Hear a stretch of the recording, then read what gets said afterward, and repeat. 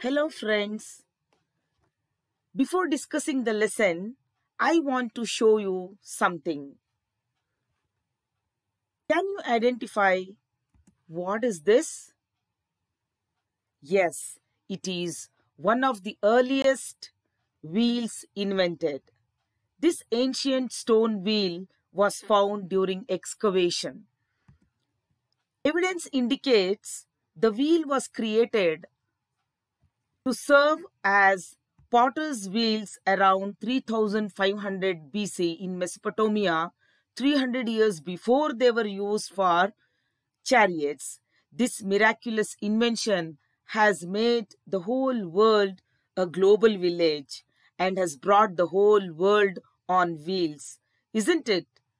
That ancient inventor must have never thought that he was creating a miracle.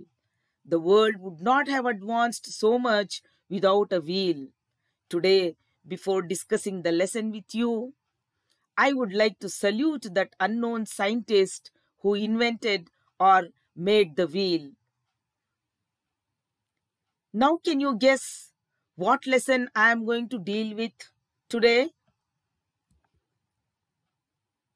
Yes, transportation from your geography text. How can transportation happen without a wheel? Isn't it? Now, at the end of this lesson, we will be able to understand the meaning and importance of transport in Karnataka, know the different means of transportation, list the different types of roads and railways, identify the roads and railways that link various cities, capitals, and states, identify the importance and role of air transport and water transport, mark the important roadways, rail routes, airports, and water ports on the map of Karnataka. And lastly, understand the role played by transportation in the development of the state. Importance of transport. Let's know the meaning. Transport refers to the system of carrying persons and goods from one place to another. Now, what is the importance? What is the role of transport? It is the lifeline in the progress of agriculture, industry, and commerce. An efficient transport system is essential in order to achieve economic development through proper use of resources. Karnataka is primarily an agricultural country. Different means of transport facilities are necessary to transport food, grains, and other agricultural produce to the market, minerals from mines, manufactured goods from the factories, people from one place to another, and for various other purposes. And Karnataka has well-developed road, rail, water, and air transport facilities. You know that our earth has three layers. So are the types of transportation: land, air, and water. And land has got two types of transport systems, that is roadways and railways. Let us take them one by one. Now, to begin with, road transport. As you can see, the different vehicles, the road transport has bus, car, lorry, truck, cycle, van, tractor, etc. Large number of people live in rural areas in Karnataka. So, road transport plays a very important role in linking the villages and towns. Roads can be constructed easily at low cost. People and goods can be transported to every nook and corner of the state. Development of roads determine the progress of the state's agriculture, industry, mining, and commerce. Road transport has been in use from ancient times in Karnataka by kings. After independence, when the Vishala Mysore state was formed in 1961, totally 43,182 kilometers of roads were laid. At present, The total length of the road is 2,31,062 kilometers, of which 35.7 are metalled or asphalted roads and 64.3 are unmetalled roads. It shows clearly that we need to improve our roads, but there has been little improvement also. Now the roads can be broadly classified into national highways, state highways, district roads and village roads. Now what are these roads? National highways. Now national highways are are the roads which link important cities, capitals, states, and ports. That is why they are called as national highways. The construction and the maintenance of national highways is under central government. The national highways may be 2-lane or 4-lane and 6-lane. You can see when you go to the highways, you can see the white lines drawn there. Those lanes indicate the speed of the vehicle and the type of the vehicle which has to pass on the lanes. There are about 14 national highways in Karnataka and their total length is 4,491 kilometers. National Highway Authority of India is launched to take care of these things. Now coming to state highways. State highways connect the state capital, that is Bangalore, to different districts, headquarters, towns and highways. The maintenance and construction of state highways is in the hands of state government, and there are about 20,905 kilometers of state highways. Belagavi has the longest state highway, whereas Bangalore has the least. What are district roads? District roads link headquarters with taluk headquarters, major towns, villages, railways and major highways. The construction and maintenance of these roads is under Zilla Parishad. Karnataka has about 47,836 kilometers of district roads. Now what are village roads?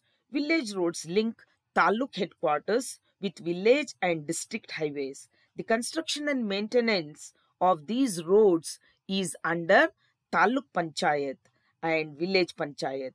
Karnataka has about 1,47,212 kilometers. See children, you have to make points like this to learn the lesson. Later you can write them in the form of sentences. That is why I have made the chart like this.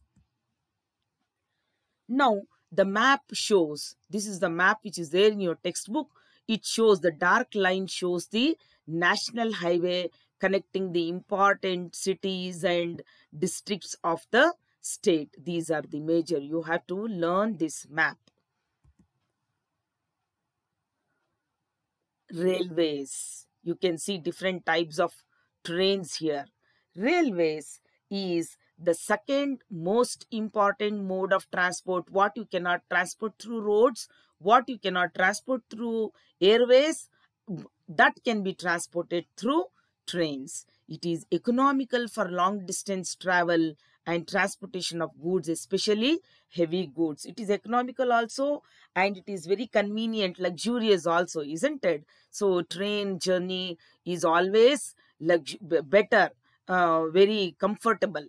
First railway line was opened for traffic in 1864, laid down between Bangalore and Madras. Karnataka had Southern Railway Zone. Now Southwestern Railway Zone is added with Hubballi as the administrative center. This is the rail route map I have put from your textbook. Broad gauge. Broad gauge. What is broad gauge? Map shows the broad gauge, which means railway tracks which are wider than 1 meter. Generally 1 meter tracks, wide tracks will be there. Broad gauge means wider tracks than 1 meter that can carry larger compartments of trains, bogies. It can carry, the bogies will be larger, bigger to carry the heavy objects, materials, isn't it? Yeah. Yes. So, in Karnataka state, there is no uniform distribution of railway tracks in all the districts. Bengaluru, Bellary, Belagavi, Hassan, Uttar Kannada, Chitradurga, Udupi, Ramnagar, and Dakshin Kannada districts have average of 150 200-kilometer long railway tracks.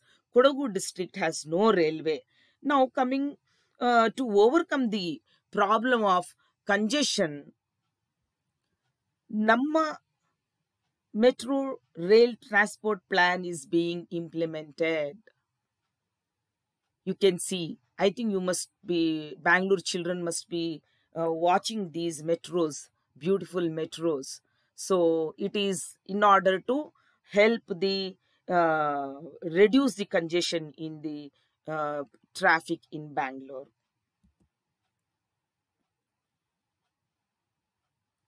Now, the this is the most Konkon Railways is the most important railway route of West Coast. It links Mangaluru and Mumbai and has reduced the time of traveling from 41 kilometers to just 18 hours.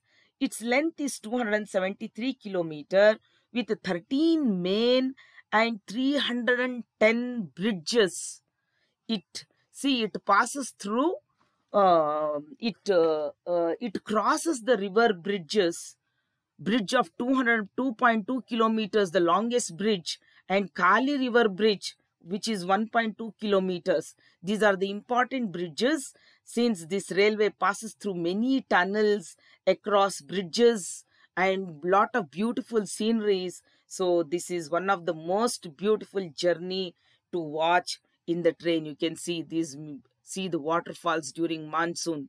Traveling in the train during monsoon is really a very beautiful journey. See, it is coming out from the tunnel. Beautiful journey. One must enjoy this journey at least once. Yes, now the air transportation. Air transport is the fastest mode of transport, as you all know it. What hours together we take in traveling by bus or train, we can finish in minutes in the air. It helps to carry people, mail, lightweight goods to distant places in the shortest time.